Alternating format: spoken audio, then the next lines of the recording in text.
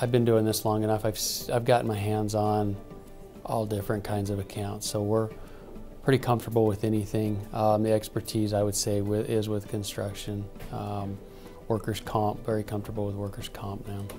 I get excited when I'm going to talk to somebody. I get excited when it's when I have an appointment, when I have something that, because I feel like we've got something that's valuable that we're going to share with them, and that gets me excited. It doesn't matter how big or how small it is. If a client needs us to go pick up a check, we go get it. We don't look and say, oh, they're paying us this much money, we're going to take care of them first. We try to treat everybody equally.